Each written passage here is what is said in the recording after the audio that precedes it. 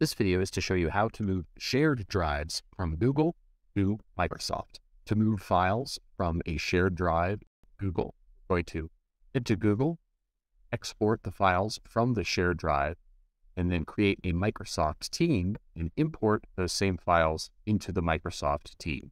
Our first step is to head to Google, click into the shared drive we want to export, highlight all of the files and folders, which we can select multiple items by holding down the Shift key. When we click, right-click, use the option to download. This will zip all the files together and download them. Before we're ready to upload these same files to Microsoft, we'll want to navigate to that zipped folder and unzip it or extract the folder.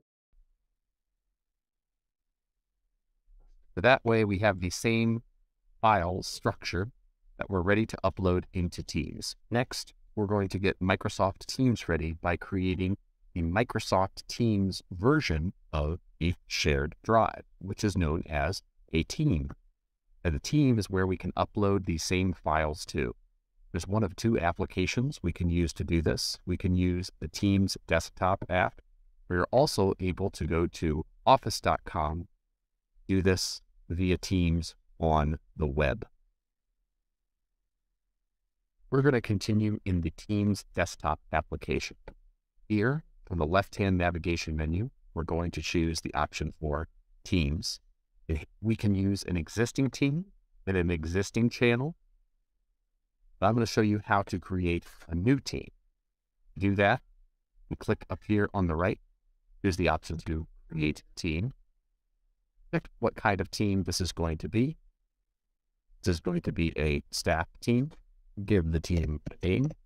Decide if this is going to be private, so only the people you are adding are able to join the team, or if it's available to anyone at Ashland University. I'm going to choose the option for private.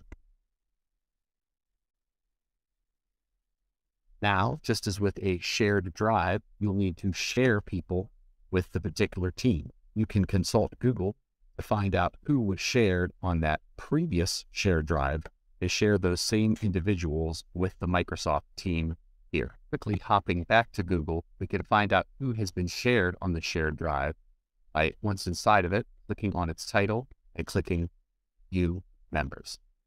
I've added who I need to the team. I can choose what level of permission they have, if they're a member or if they're an owner, and add other members. Then we'll hit Close. Team has now been created, and we're ready to upload files to it. To do so, we go to Files, Upload, and we can choose either Files or Folders.